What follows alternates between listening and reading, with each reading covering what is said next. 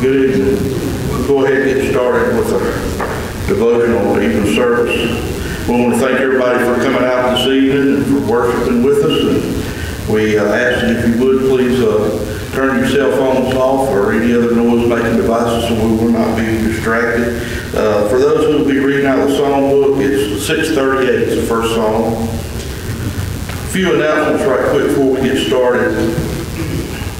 Daily Bible reading schedule on the table in the foyer. It's good for the whole year, and so pick up one of these. Also, Logan would like to meet with the parents of the junior youth group after service tonight down front, and the medical forms are due by Sunday. He said just give them back to Logan. Also, a couple other announcements. I got a text message, Shannon Brown's cousin, the one Tammy Thompson that was mentioned, that she had prayer for. She said her and her family is doing well, or doing better. So that's good. Also, Russell Myers fell at work, resulting in possible brain trauma. He's at home right now on heavy physical and mental restrictions to prevent further damage. Please, no calls or texts at this time due to his restrictions. So just remember him and the family in our prayers. And if you will, bow with me and we'll get started in our evening service. Heavenly Father, we do come before you this time, thanking you so very much, Father, for this day that you give us to be alive, for each one of us and the health that we have, that we can come out, Father, and to sing songs to you and study your word and pray to you, Father, and encourage one another. We're so grateful for every opportunity we have to come together as a body, and we just pray, Father, as each and every time that we come together, that everything that we do is always in accordance with your will, and that we look in our hearts, Father, and make sure that we're paying attention and worshiping and focusing on you and singing to you, Father, from our hearts, and so that our worship is pleasing to you from each individual one. Father, we do thank you so much for all your love and care, for your Son and for your Holy Spirit, for each one, what you do for us and give us each and every day. And we are so thankful for your word that you preserve for us, Father, that we can read and study. And we pray, Heavenly Father, that as we look at your word and study your word, that we take your word to heart, put your word in our lives, Father, to make us be the people who you would have us to be pleasing servants in your kingdom, Father.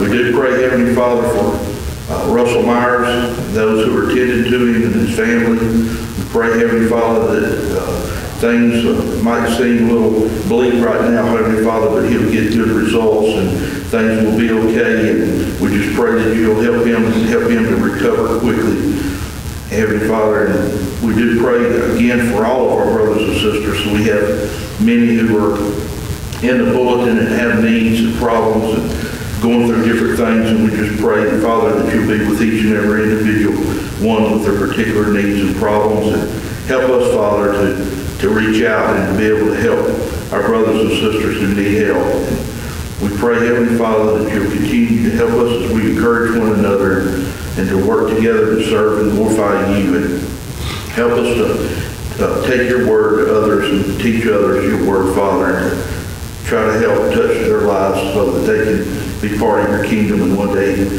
live in heaven with us, Father. We thank you so much again for what you do and give us, and for all your love, and for all the things that you bless us with, Father. In Christ's name we pray. Amen.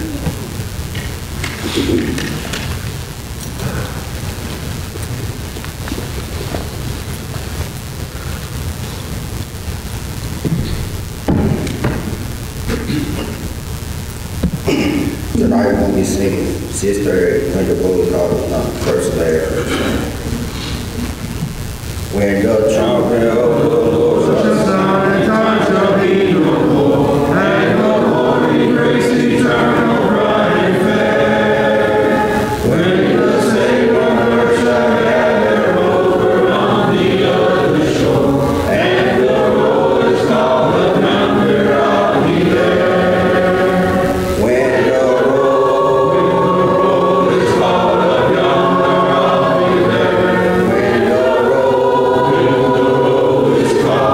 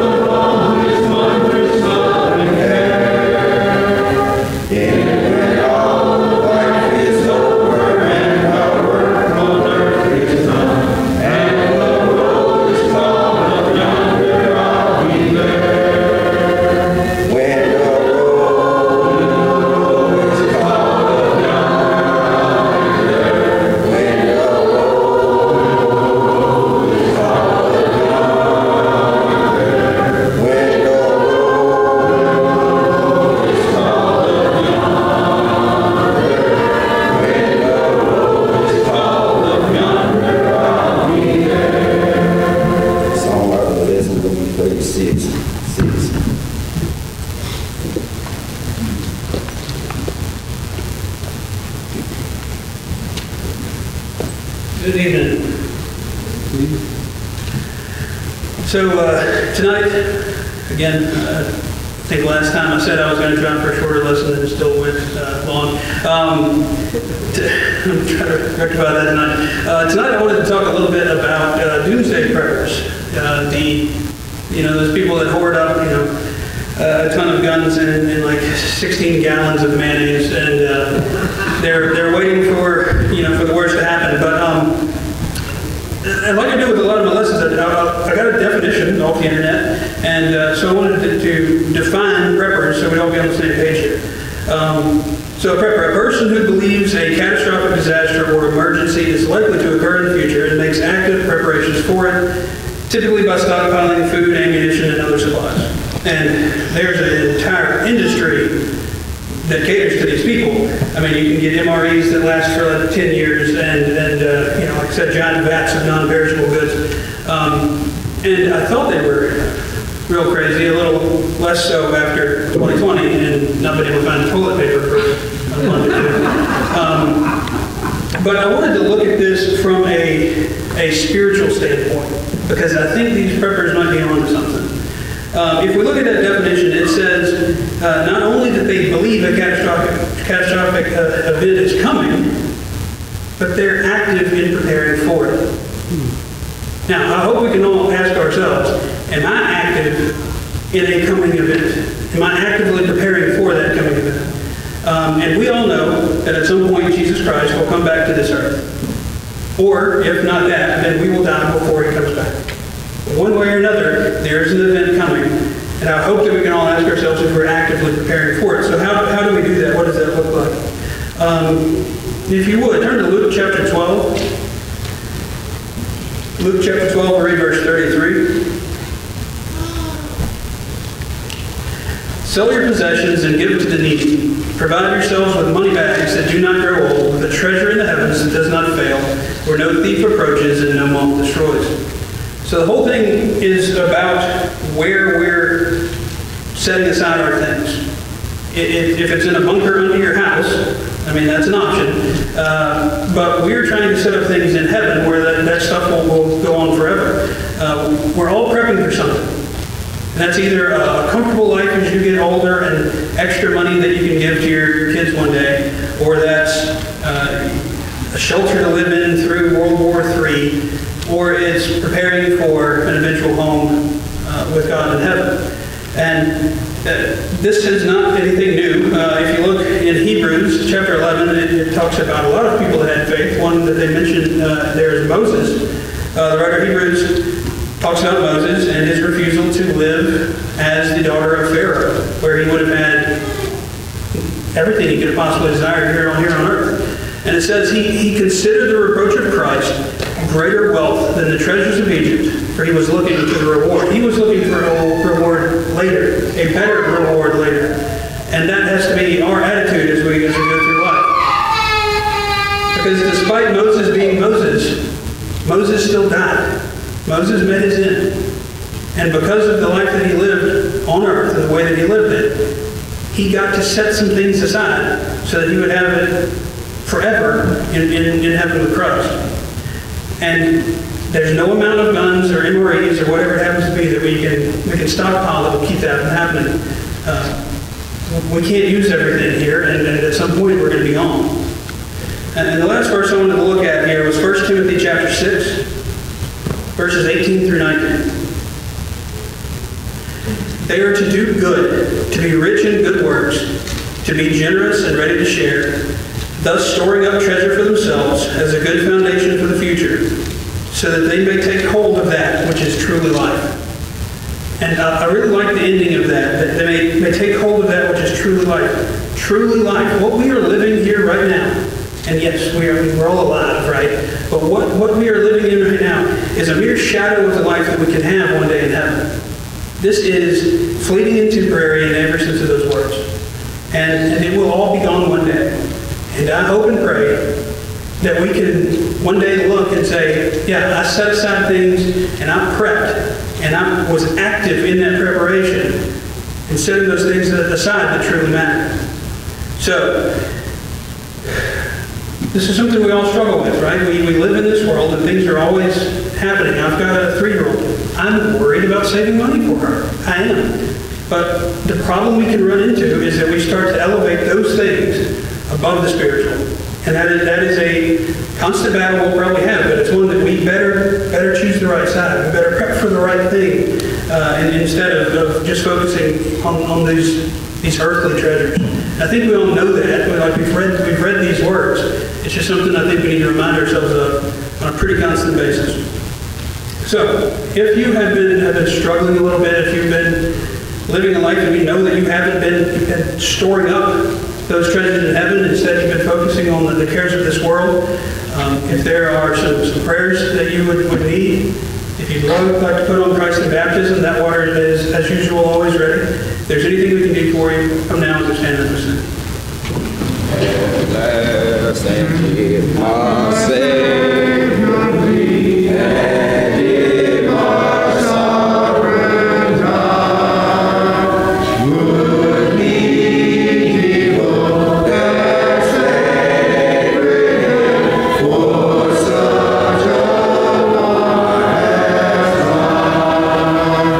And the cross, where I first saw the light, and the burden of my heart rolled away.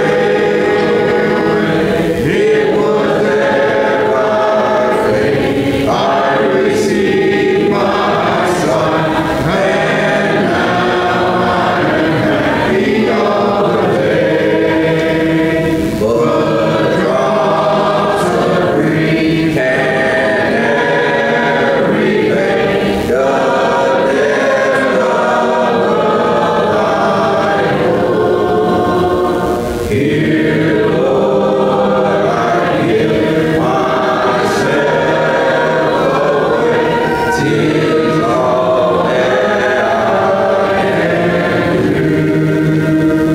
At the cross, where I first saw the light, and the burden of my heart rolled away.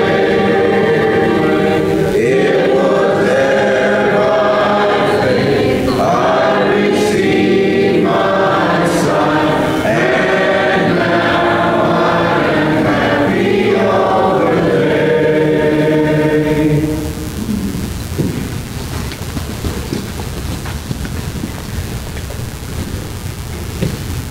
Let's pray. Our most kind and gracious Heavenly Father, we thank you, dear Lord, for allowing us together tonight to study your word, dear Lord, to hear a message from it. And dear Lord, we hope that we are living a pleasing life before you. Dear Lord, just help all of those that are sick at this time, and dear Lord, help them in only the way you can. Dear Lord, we offer a special prayer for Russell Myers, dear Lord, and to be with him and to help him to heal quickly, dear Lord, if it be your will, dear Lord, and to be with his family and comfort them through this trying time, dear Lord. Be with so many others that have faced various illnesses, cancer, COVID-19, and so many other things, dear Lord. And dear Lord, just help them to heal, help them to recover. Dear Lord, especially be with those that are spiritually lost, dear Lord. Help them to see the error of their ways, dear Lord. Help us to be shining lights to them. Dear Lord, as for your church, we pray for boldness. Lord, we pray for courage, dear Lord. Lord, we pray for that endurance to endure to the end. Lord, just guide, guard, and protect us. Forgive us when we sin, dear Lord, and thank you for Jesus. Thank you for this avenue of prayer we can come before you, dear Lord. And in Christ's name we pray. Amen.